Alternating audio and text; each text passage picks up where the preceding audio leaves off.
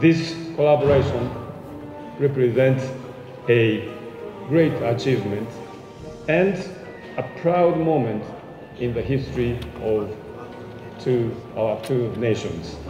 And the liftoff of the Falcon 9 rocket and the Dragon spacecraft packed with science and supplies. 10, 9, 8, 7, 6, 5, 4, 3, 2, 1.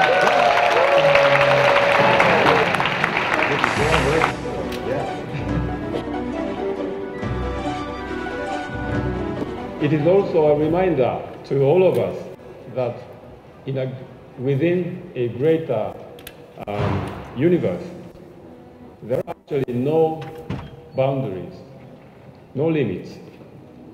And as such, there should be no boundaries to the friendship between Japan and Kenya.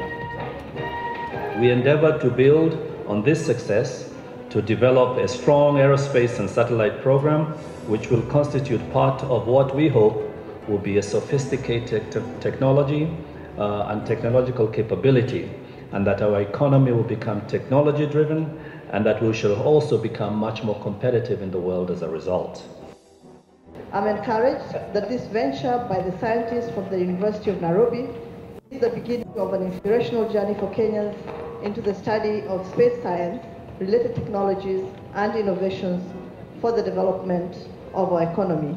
The remote sensing devices that was even launched today is able to check the atmosphere, the humidity, the sea surface temperatures, and even the movement of winds and prediction of that weather will be done. Dear colleagues from Kenya, Turkey, Costa Rica, for the successful satellite deployment.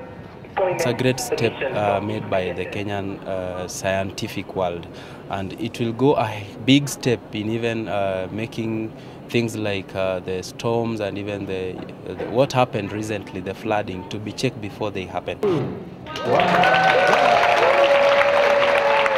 Today's event was a very great experience launching the satellite.